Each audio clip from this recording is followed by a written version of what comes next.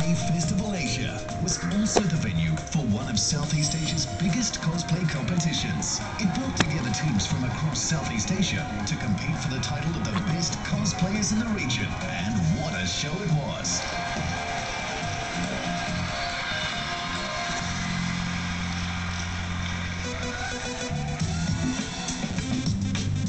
In the day of a cosplayer is largely spent posing in front of the photographers.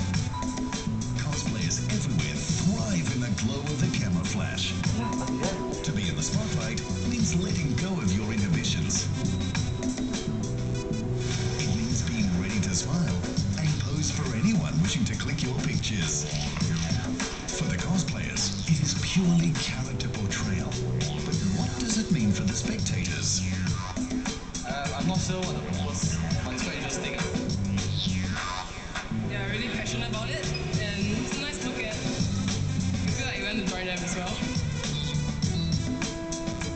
But despite being highly recognized, is this carefree cosplay community still not widely accepted by mainstream society? A lot of people who don't cosplay see cosplayers as different.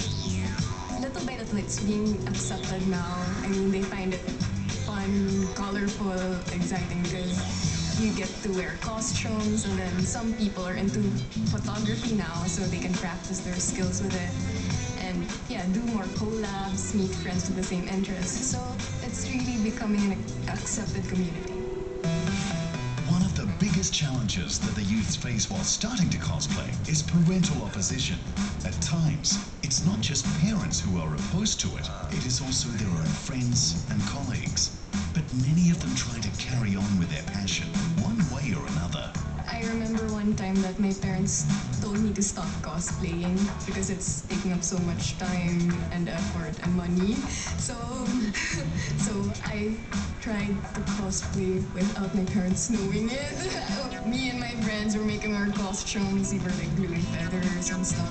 But once the serious cosplayers are outed in public, most do not shy away from admitting to it. And then they are free to pursue their hobby freely. We joined this competition and we won first place. And then my parents were happy. And so they told me I can cosplay again. So yeah.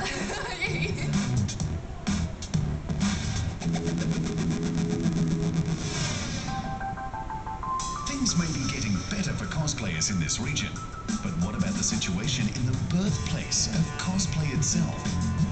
まだコスプレは日本ではほとんど受け入れられません。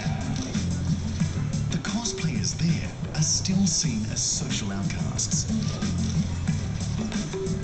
実は僕も引きこもりでした。 The term hikikomori is a term often used to describe individuals who stay confined to their homes. They are not very outgoing in nature and sometimes misunderstood as being misfits and asocial rather than just shy individuals. その理由は椎間板ヘルニアという病気を持っていましてから何度も絶望しました。正直何度もやっぱり落ち込んだし復帰を諦めた時も何度もあります。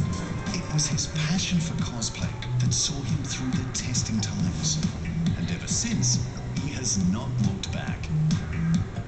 Kaname managed to tide over his depression from the motivation from his favorite anime and manga characters. その都度負けないっていう気持ちで勝たなくてもいいから絶対に負けないそういう気持ちでやってきました。それがいろんな人生を経て今こうして本当に好きなものを見つけることができて充実しています。そのコスプレをもっとアート性の高いいいものだというものそうして知っていただきたい。